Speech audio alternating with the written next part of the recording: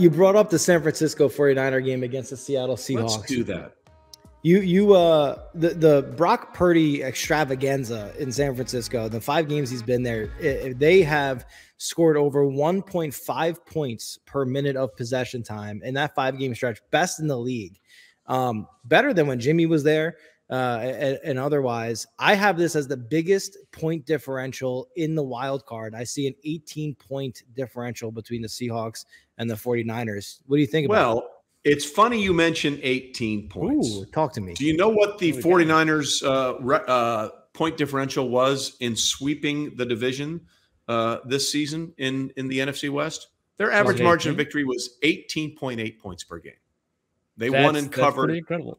They won and covered every single one of those games. And you mentioned Brock Purdy. This is what I find fascinating. Yeah. The 49ers offense has scored more than 30 points in each of their final 3 games in 5 of the last 6, because that's very unusual. San Francisco scored fewer than 30 points in each of his last 24 games against Seattle, including the playoffs, blah, blah, blah, blah, blah. The point is Brock Purdy is plug and played in this thing massively. Yeah. San Francisco has been great at home. They're 8-0 straight up, 7-1 against the spread as home favorites this season.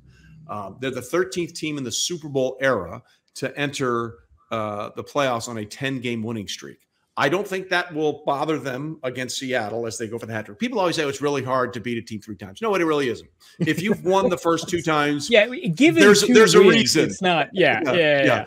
If you've won the first 2, you probably should win the 3rd one because you beat them 2 times. Okay, but here's where it gets really interesting.